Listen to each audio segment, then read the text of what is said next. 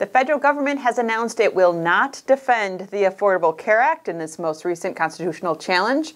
And by taking that position, they say they won't protect consumers with pre-existing conditions. We'll take a look at what's going on in this lawsuit, Texas versus the United States, and what the timeline might be for any changes, if any at all. But let's get started by identifying what it is we're talking about. It's the lawsuit of Texas versus the United States. This is a constitutional challenge to the individual mandate portion of the Affordable Care Act. There are about 20 states that joined this lawsuit, joining the state of Texas. Wisconsin, where we are, is one of those states.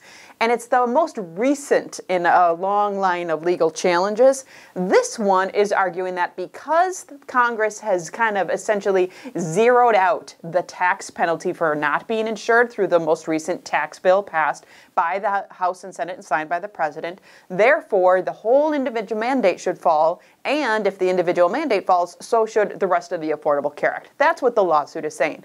The Department of Justice has signed on to that lawsuit, and in so doing, when filing its brief, said they're just not going to defend the Affordable Care Act in this lawsuit. This is largely unheard of for the Department of Justice not to enforce the laws of the land as they stand right now. So the department has taken this position. It sent a letter to both the House and the Senate leadership on both sides of the aisle, letting them know of this position, and instead they are going to leave it up to some intervener states to defend the law instead. Like the state of Illinois has intervened as one of the states that wants to defend the Affordable Care Act. Now, the Department of Justice, in refusing to defend the Affordable Care Act, is saying we're not going to defend the individual mandate, and with it, we are not going to defend the provisions of guaranteed issue and community rating. They didn't go as far as the Republican states, the 20 states that signed on that said the whole Affordable Care Act should go away. The Department of Justice stops with just the individual mandate, guaranteed issue, and community rating. They're willing to say the rest of the Affordable Care Act is just fine. We're just going to leave that intact. But they're just going after these three main provisions. These are the most popular provisions of the Affordable Care Act, though. These are the ones that make sure that people with pre-existing conditions can have insurance. And we'll talk about that a little bit more in just a second. What they actually asked for in their brief was to declare the individual mandate unconstitutional, to get rid of guaranteed issue and community rating, and to do so by declaratory judgment so that when plans are sold on January 1st, 2019, the start of the next marketplace year, they won't have these protections included. That's the Department of Justice argument. They then, like we said, say the rest of the Affordable Care Act can stay in place, but their link was, without the tax penalty for not being insured, the individual mandate no longer functions as a tax, and therefore the rest of this shouldn't stand. And like we said, there are 17 intervener states that say, no. The Affordable Care Act is the law of the land. We're going to defend it, and here's why. And this is the biggest reason why. Guaranteed issue. This is what prohibits insurers from denying coverage based on health status.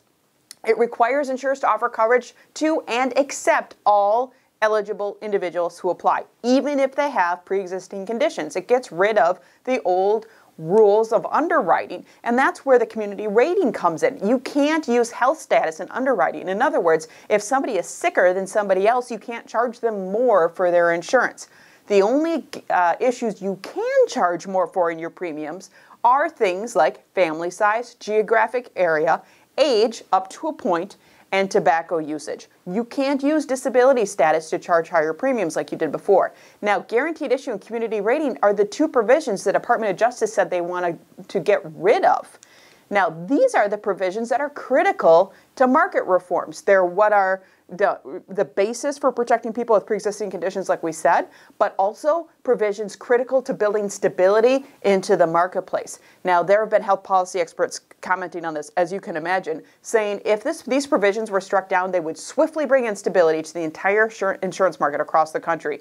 Millions of Americans would become uninsured after being denied coverage or rated up beginning in 2019. It is being called so destabilizing, and we're quoting Timothy Jost here, the health law expert and former health affairs blogger, who says the Department of Justice argument, if adopted, would be breathtaking in its effect. It's just dumbfounding. In fact, it would be the most destabilizing thing you could do to the insurance market.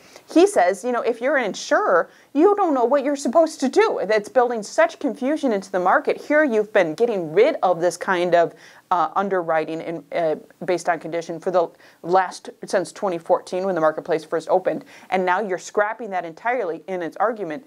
This would be completely destabilizing to the marketplace, not to mention unpopular. Now we're looking at the Kaiser health tracking poll from June of 2017, where 70% of the people polled said the federal government should continue to prohibit charging individuals with pre-existing conditions more for their coverage.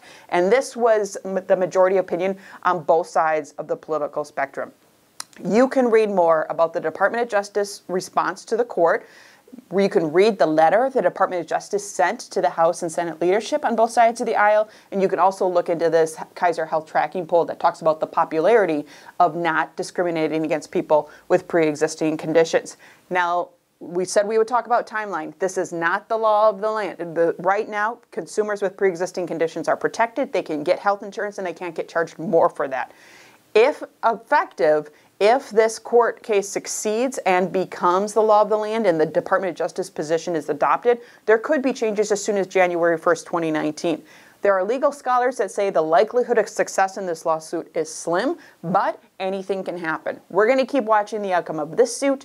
We will keep you posted. But remember, right now, nothing has changed in terms of protecting consumers with pre-existing conditions.